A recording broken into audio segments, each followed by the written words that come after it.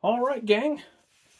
Jason here for the Love of Tractors, and I'm with a load of parts that I got from my good friend Eric over at Rockin H Farm Toys.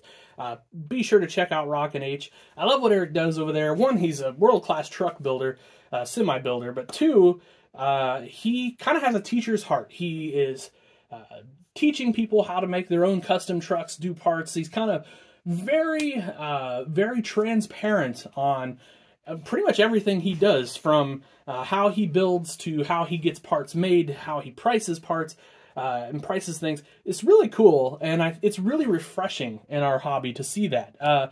You know, I think it used to be in the past, a lot of people were really closed off and kind of, you know, don't share their secrets thing.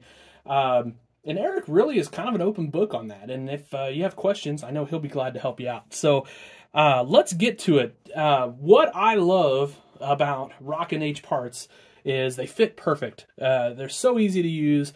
You basically got to paint them up and you're ready to go. And I love these service beds. These are my all-time favorite service beds to use. Absolute, just great looking beds. You've seen them. I've put these on a dozen Chevy C65s at this point, if not more. And that's where these will end up going. I got a whole bunch. I've got a dozen of them here from him.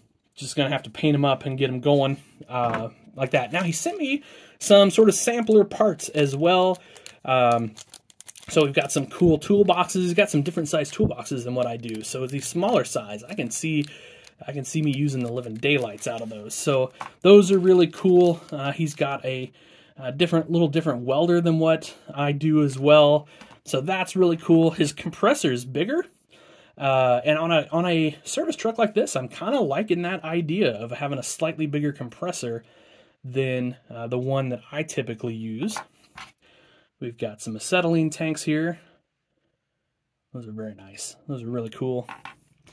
And his work crane, his cranes look great. I should probably, if he's heading to St. Louis, I should probably have him bring me about a dozen or so of those. Maybe I'll think about that. But I love those cranes. You know, we have our own cranes that extend and telescope and all that stuff. But those are only good for certain projects. These are really great for these older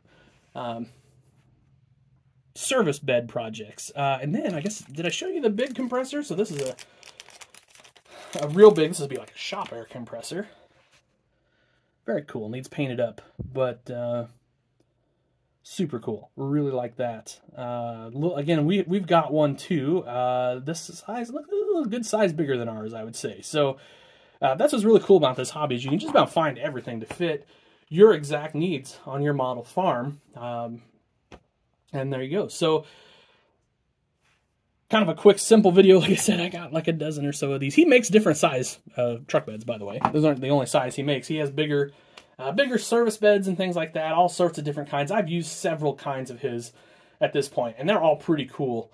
But, like I said, this is kind of my old favorite. This is sort of old faithful. This is what I see a lot of in our neck of the woods. So I try to, you know, get 10 or 12 from him every year or so. That way I can kind of keep projects rolling. So, anyway, guys, thanks for watching. Have yourselves a great day. Happy tractor hunting.